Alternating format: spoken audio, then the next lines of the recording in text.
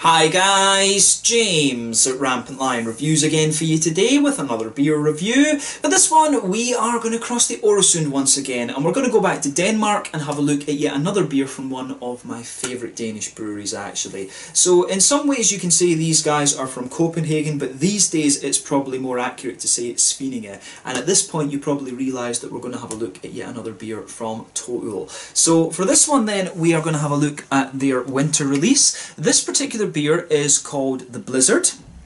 Blizzard in a beer mug, I guess you can call it as well, going by the name on the side. But this one comes in at 6% ABV and they're describing this as a winter wheat IPA. So it comes in at 6% ABV and this was released here in Sweden as part of the Lokal Småskaligt assortment for December of 2020.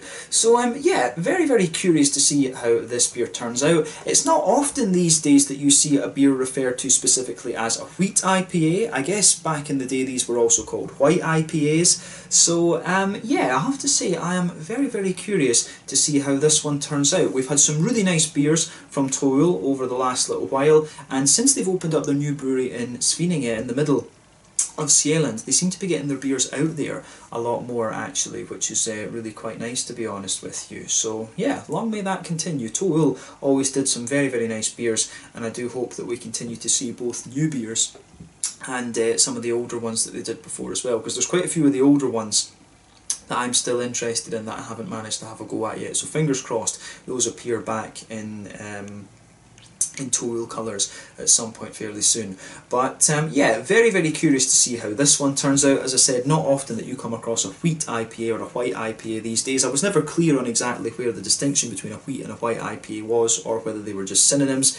But yeah, let's see how this one goes, and I hope that you guys enjoy my take on this beer as well. Always nice to review new beers from Total, of course. So yeah, let's see how we get on with this one then. So as always with my reviews, I'll tell you a little bit about the brewery before we taste the beer. If you want to get straight to the tasting, just fast forward. All the usual links are in the video description below. That's the brewery website, the link to my other reviews that I've done from Total before, and you will no doubt see more reviews added to that list in the fairly near future. There's all the usual social media down there. If you want to see more reviews, do please consider subscribing to the channel. The whole channel of course has a geography based tagging system, so you can go into the homepage and search for beer based on country, city, state, county, province, prefecture, whatever it is you're interested in. Do check out the playlists of beers from different countries. There is one there for all the Danish beers that I've reviewed for you. That's constantly being added to as well, because I am very close to Denmark and I love my Danish craft beers, as I'm sure you'll have gathered if you've watched the channel for any length of time. And as always, please do get in touch and let me know some of the other beers and breweries that you guys would like to see me review. It's always great to hear from you guys that are watching the videos, and the support that you show the channel is hugely appreciated. So anyway, on to my brewery notes then to tell you a little bit about Total. So yeah, as I've told you before, Total was founded by Tobias Emil Jensen and Tori Gainter, who were actually students of Mikael Bjergso, who is the big boss of Mikkeller. Remember, he used to be a physics and maths teacher at one of the gymnasiums in Copenhagen. But originally these guys brewed beer with him in their school kitchens back in around 2005, and they continued to homebrew until about 2010 when they founded Total officially, and the name of this brewery translates into English as Two Beers, so it's literally the Two Beers Brewery. But when Mikael heard that his former students were still brewing, he insisted that they did a collaboration brew together, and this was what became the first Total beer, and it was simply called Double IPA. So they quickly built a strong reputation for themselves, and with the help of Mikkeller, and I guess to a degree Evil Twin as well, they managed to distribute their beers worldwide very early on. And that's how this brewery really made a strong name for themselves, in addition to the quality of their beer, because Total have always been, I should say, very good actually. So, but as is the case with Mikkeller, these guys were originally a gypsy brewery, so they didn't own their own equipment and they used spare capacity at other large breweries. In Nuremberg in Copenhagen, they had their collaborative beer bar. They still do, with Mikkeller, which is called Mikkeller and Friends. For a long period of time, this could be considered their home base, but this bar has an exclusive bottle bottle shop, 40 different tap beers there, and you can always get some very interesting Toil stuff. I still need to go and check that out at some point. But these days they've also got the Bruce Brew Pub in Copenhagen, which opened back in 2016 in partnership with Christian Gadiant, and there's now also a second Bruce bar in Oslo these days. Both of these brew pubs kind of operate as kind of semi-independent entities, if you like, so they do have kind of oversight, if you like, from Toil, but the brewing operation is independent, I guess you could say. So yeah, the two Bruce bars are basically independent breweries operating within the kind of Toil parent company, if you like. But these guys are also co-owners in the various different Mikkeller and Friends bars around the world, which includes the ones in Reykjavik and also the bottle shop in Torvahallen in Copenhagen as well. They also co-own the Coolship and Micropolis bars, and they now have their cocktail line called Micropolis Cocktails as well. And since 2017, Tori Gainter has been the sole founder that's in charge of the company after Tobias Emil Jensen left to found ETOH Spirits Company. So basically that's a kind of play on the chemical formula of ethanol, if you like. So it's basically the ethanol spirits company. So I need to have a look around and see if I can try one or two things from them actually. That was only very recently that I found out that Tobias Emil Jensen was not involved with Toil anymore actually. But as of 2019, these guys now have a new production facility at Svinninge, which is almost right in the middle of Sjaelland. Remember, the easternmost of the main Danish islands, the island on which Copenhagen sits. But this has a 150,000 square metre floor space. They have a clean side of the brewery, which has a large German Braucon kit, and this side of the brewery is run by Tim, and this is where they brew all their IPAs and lagers and pilsners and all of this sort of thing. But there's also a sour side of the brewery as well, which has Foders and a Coolship, and this is where they produce all of their different sour beers, and this side of the brewery is run by Nathan Borey, and there's a lot of space for barrel aging in there as well. But they released their first beers from this new facility, which is dubbed Toil City, in March of 2020, and they've been releasing stuff quite prolifically from this ever since. As of December 2020, when I'm filming this review for you, they've produced in the region of 470 different beers so far, according to Untappd. Most of the beers were originally brewed at the De Proef Brewery in Locriste Hefte down in Ghent in Belgium. Some of the beers are still produced there, but from what I understand, they are kind of gradually starting to phase that out. And I do hope, though, even though they are phasing that out, I hope that they start to brew the older recipes at their own brewery in Svinninge. It sounded when I was talking to people that like they might stop brewing some of the old recipes, like, you know, Final Frontier and First Frontier and stuff like that. I seriously hope that they don't do that, because some of those beers are real classics, and it is nice to be able to get a hold of those every so often. There's still quite a few of the classic Toil beers that I would dearly love to review, so fingers crossed I can get a hold of some of those for you at some point. Final Frontier is one that I would really love to review actually, because I've heard that that's a lovely West Coast IPA. But yeah, over the years I've had some really good beers from these guys. Yule Milk is one that I would highly recommend. Dangerously Close to Stupid was lovely as well. First Frontier was a really interesting beer, but probably the best beer, one of the ones that always sticks in my mind with Toil, was Black Salts and Body Malts, if I remember the name of it rightly. But that I still think is one of the best black IPAs that you'll find on the market. A big Imperial Black IPA at around like 9% or something like that. But I still I still stand by that comment that that's one of the best black IPAs that's out there. That's an awesome beer actually. So I seriously hope that the older Toil recipes are not going to be consigned to the history books now. I do hope that they continue to produce these beers in the new brewery, especially since they've got so much capacity these days. And it would be cool to see those introduced to new people that have never had them before actually. That certainly would be very cool.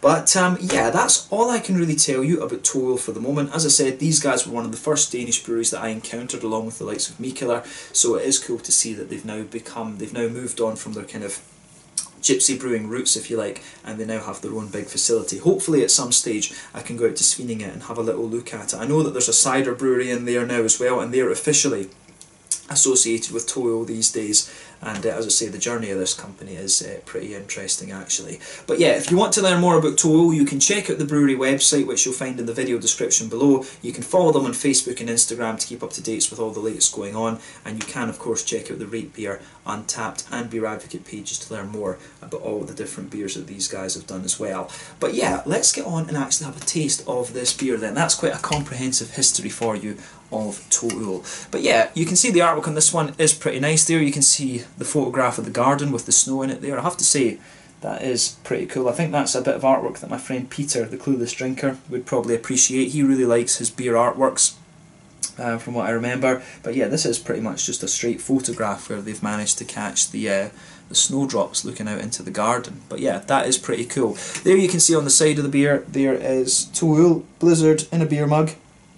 Winter Wheat IPA, 6% ABV, and I can also tell you that this one is hopped with Mosaic and Simcoe. We know these hops very well, of course. Mosaic tends to be around 13-14% alpha acid, kind of nice oily tangerine notes out of it. Simcoe is a lovely soft kind of passion fruit and a sort of more bready malt base like this one. But it says on the side here, like the Blizzard of 78 in New England, this Winter Wheat IPA will lie as a turbid white thunderstorm in your beer mug. No fuss, but fat, fruity and full-bodied. So yeah, I do wonder whether, does it say on the side whether this one contains... it actually does contain oats as well, it doesn't just contain wheat. So yeah, maybe this one, maybe it is right to say this is more of a kind of wheat heavy New England IPA, because I would always say that the New England IPA is kind of defined by the fact that it has oats in it, and that would be the definition of a New England IPA for me, is the oaty base of the beer. So yeah, maybe it's better to describe this one as a New England IPA rather than a straight up wheat or white IPA. But regardless, I'm sure it'll be a very nice beer. This one is a 473ml can, which is, sorry no, it's a 440ml can, my bad. So that's a tall boy. And yeah, a little bit less than the American pint at 473ml, and quite a bit less than the Imperial pint, which is 568. Pardon me, jeez. Oh god, always happens during reviews. But yeah, 440ml can, this one. I think I paid maybe 45 or 50 Swedish kronas for this one. It could be 55, because remember, as I said, the when it comes to the import beers in Sweden, you do tend to pay about 10 kroners more for these, for the import fees and stuff like this. But yeah, regardless, that is around €5.50, about, yeah, £4.50. And I guess about $6 American, probably something like that, just to give you guys a sort of price reference. But yeah, the Systembolaget prices in Sweden are very, very reasonable, I would say. And yeah, I think you know, we always get the Toll beers for a pretty good price. The Danish beers, of course, are a little bit more expensive. Scandinavian beer, of course, is going to be a little bit more expensive because of the you know, the labour costs and stuff like that. Scandinavia is just a bit more of an expensive place because of high earnings and stuff like this. But yeah, as you can see and as you would expect from a New England IPA, or a wheat IPA I guess as we should call this one, this is poured, getting a bit of a runny nose now, so now that I've sneezed, but yeah, you can see that this one is poured a lovely bright yellow colour. If we shine the light through this, it is a lovely kind of very, very rich yellow. This one, it's kind of akin to a nice mango juice actually. At 6%, it does have a good level of haze to it. It's certainly not the soupiest and gloopiest of IPAs that I've come across at 6% within the New England hazy type category. But you can see when we poured this beer, it had a solid half finger of a frothy white head. That's fading away to be a very thin foamy layer, but it does have a nice thick kind of ring around the edge of the glass there. But yeah, one or two big bubbles sticking towards the side of the glass, a few little ones going up towards the bottom of the head there, but overall it does come across very, very nicely actually. But yeah, it is quite a nice smelling beer, this one. I do apologise for the sniffing in this video. It's just, as I say, when I sneeze, I've got a habit of, when I sneeze like 10 times. I can never just sneeze once. But yeah, hopefully it doesn't affect the smelling part of this this video too much. But yeah, pardon me, it certainly looks like a very, very nice New England hazy type IPA, this one. Not the soupiest and gloopiest, as I say, but nothing overly surprising about this beer when you consider what style of beer it is. Remember, the colour of your beer, of course, is affected by 1, the type of malts that you use, and 2, the length of the boil. The longer you boil the beer, the more the sugars caramelise, and thus the darker colour you get. But a New England IPA, I think, is going to be in the region of a 90-minute boil more often than not. But yeah, let's have a closer look at the aroma of this one and just see how we get on with this beer. So yeah, oh yeah, definitely you can smell the wheat in this right away. So straight away with this one you get that really wheaty leaning It's almost a little bit banana-y in some ways. If you always think about a Hefeweizen, you do get a little bit of that clovey banana sort of thing out of this, but as soon as you go into this beer, you do have a little bit of that kind of banana, like that really kind of banana clovey kind of thing. I don't know if I'd go as far as saying like bubblegum. Sometimes with the Hefeweizens you can get a sort of candied bubblegummy type flavour out of this one, but you really can smell that this beer is very, very wheaty leaning for sure. And I mean, when they say it's a winter wheat IPA, I feel that I'm stating the obvious here, but you know, you really can smell it in this one. So yeah, it comes across as a really thick, wheaty base to this beer. Very, very thick, almost very creamy in some ways. You can smell a little bit of the smoothness of the oats under there, but you know, as you would expect from the name, the wheat really takes the lead in this one. It feels very thick, very kind of gloopy.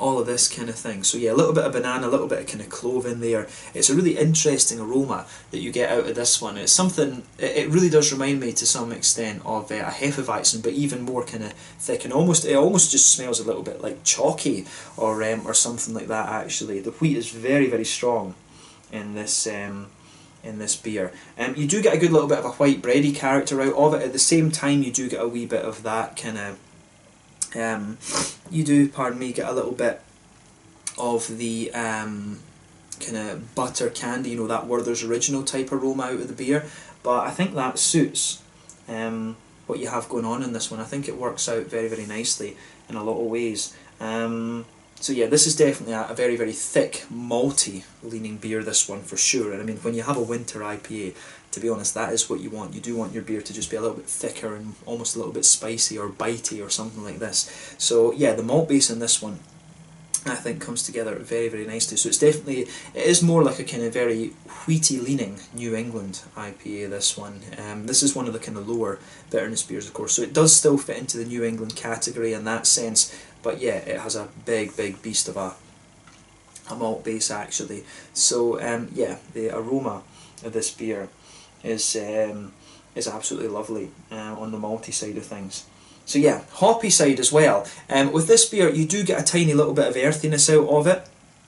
That's probably due to the mosaic. Mosaic does have a little touch of a kind of earthiness to it. Nice big sort of floral aromaticity, which I think is very, very nice. It's not so spicy or anything like that, but it does come across as quite bright and aromatic in a lot of ways. You've got a good little bit of a kind of grassy character out of it too, which I think is very, very nice. But you know, Simcoe and Mosaic, these are hops that we are very, very familiar with, and you're getting both the kind of classic elements, of both hops in this regard actually, which I very, very much like. So yeah, you've got a nice soft passion fruity note out of this one, which is the Simcoe all the way. Simcoe, of course, when you put it in a West Coast IPA, it comes across as more kind of oily and things, but when you put it in a more New England type IPA like this one, a more kind of bready malt base, if you like, it does give you that softer kind of passion fruity note. But you do get a bit of the stronger passion fruit out of it, in fairness, but then you've got that lovely big oily orangey character, tangerine orange from Mosaic in here as well. There's maybe a wee touch of like a pineapple or something coming off this one as well. Sometimes Mosaic can just give you a little bit of a kind of pineapple-y edge. But yeah, it's a really malty leaning IPA, this one. Very, very wheaty, and I like that big kind of thick wheaty white edge, white bready edge that this beer has actually. So yeah, really interesting one in that sense. So yeah, take a bit of time and just enjoy the aroma of the beer before you get stuck into it. I have to say, I'm very curious about this one. In some ways it's very straight shooting. I wouldn't say that by any means this one is the most kind of complex beer in terms of its aroma that you're going to find from Toil, but I've got a good feeling about this one, I have to say. So yeah, let's have a taste of this then and see how we go on. This one is the Blizzard in a Beer Mug, a winter wheat IPA at 6% ABV from Toil, now in Svinninge in the middle of Sjaelland over in Denmark. Let's get stuck into this one. Slange, skål, cheers.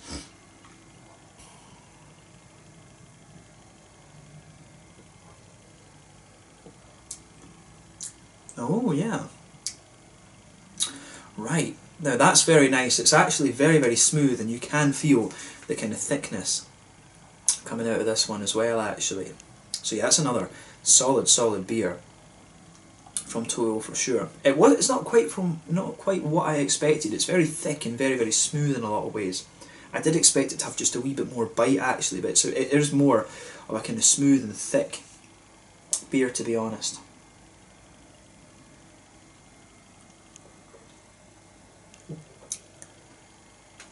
Yeah, this one's very interesting in that sense. How would you describe this? I mean, this is definitely not what I expected, actually. I really thought the wheat was going to be used in a more kind of bitey and almost slightly spicy manner of speaking. Yeah, but I will say this is a good beer, actually. It's a very smooth, quite creamy, wheaty beast of a thing. So yeah, thumbs up to Toyo for this. They have kind of caught me off guard with this one, but I will say it is a lovely beer. Is it the kind of craziest and quirkiest one you're going to find from Toyo? I don't think so, but this one it is just a nice kind of smooth sipper. This is definitely one of the smoothest New England IPAs that I've had from Toyo so far. And remember, I hadn't tried New England IPAs from Toyo until about April or something like that. So take that statement with a bit of a pinch of salt, and you know, maybe you guys will watch this review in a few years' time or whatever, because this, I do wonder, maybe this beer will be released year on year or something like that. But yeah, this is a very, very smooth, very thick feeling New England IPA.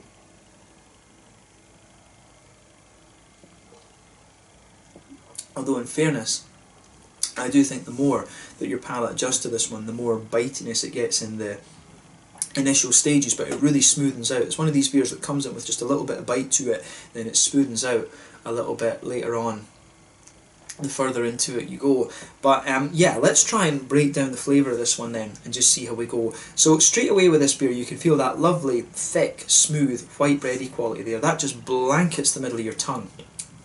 If you go towards the back of the front third of your palate, you do, or the back third of your palate, sorry, at the very back of the tongue you do get a little bit of bitiness from the wheat out of this beer, but otherwise it's got like a very smooth but also slightly fluffy white bready character out of it, and that for me is very, very interesting about this one. That's what I really like about how this beer goes together.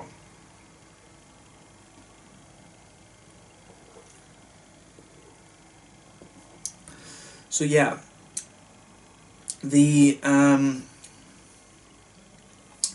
big, thick, kind of smooth white breadiness you get out of this beer, I think, is really interesting. When you go further into the aftertaste with this one, you do almost get you get a little touch of that kind of cloviness. I'd say the clovey spice out of this beer is quite minimal though. But you do get a little bit of an almost kind of candied banana sort of thing out of the beer as well. It does almost have a little bit of that kind of porridge type flavour to it as well, which is kind of quite interesting. But yeah, in the middle third of your palate, you can feel it's got a lovely white bready base, and it gets very, very thick in the middle of your palate. And you've almost got like a kind of, I think the oats in the middle of the palate in this beer really give that kind of slightly powdered kind of quality to them. It really has a bit of that kind of powdery oaty edge in the kind of middle of the palate. There's a tiny little bit of a sort of Werther's original candied brown sugar thing in the very centre of your tongue too, but really this beer just comes along as very kind of thick and very kind of gloopy in a lot of ways as well. There's not a lot of sweetness to the malt base in this one, pardon me, but it is really just more kind of smooth and thick and creamy. Don't know, as I say, I don't know if creamy is quite the right word. It is a bit more kind of gloopy rather than anything else. That's the phrase that sticks in my head for this one. A very thick, gloopy type New England IPA, this one, or wheat IPA as they're terming it. This is a very, very quirky beer, and it is quite different compared to the other Toll ones that we've had previously. This is definitely more of a kind of sipper beer, this, rather than anything else.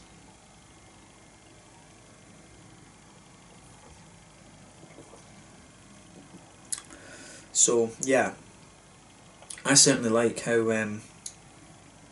this one goes together in that sense. I like beers that are a bit different from a lot of the other ones that I've been reviewing, and this one most certainly ticks that box actually. So yeah, this is quite a quirky beer in a manner of speaking, I guess we could say.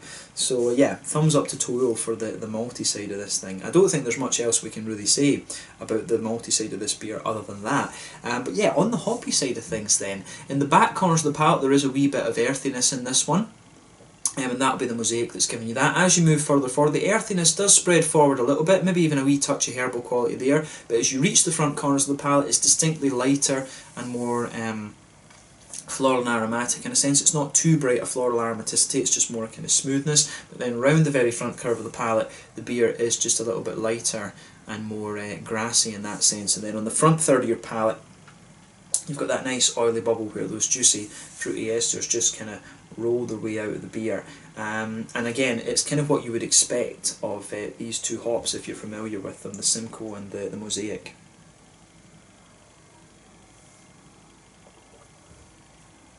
So yeah, when you take the beer in, at the back of that front third of your palate, you get a nice juicy passion fruit out of this one. It's a very kind of soft passion fruit that you get out of this. As you go further into the aftertaste, you might notice a little bit of mango or a little bit of kind of maybe slightly papaya note coming out of this one. It's a very, very soft tropical fruit you get out of this. But as you move towards the front half of that front third of your palate, there's a distinctly more oily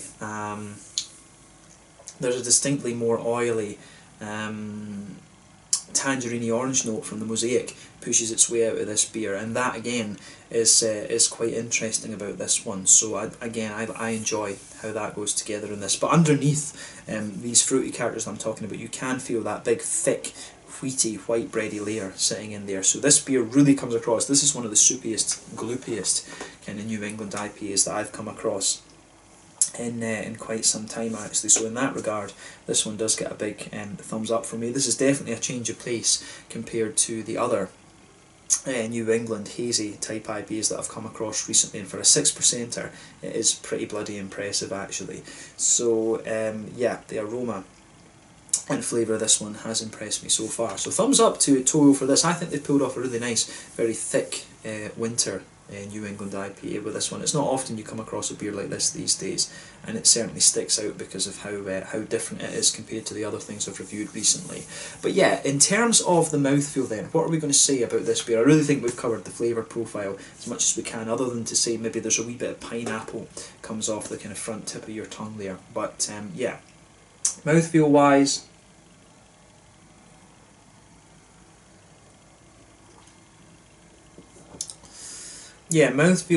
I would say that this beer, it's kind of bottom end of full bodied for me. Like I say, the body on this beer is quite impressive for just a 6%er. The carbonation is very smooth, it's got a real thickness and kind of creaminess to it. There's maybe a degree of oiliness to this beer as well. In terms of bitterness, this is very low. I'd be surprised if this is even 15 IBUs, but the carbonation, say, really makes the beer feel a little bit even more thick.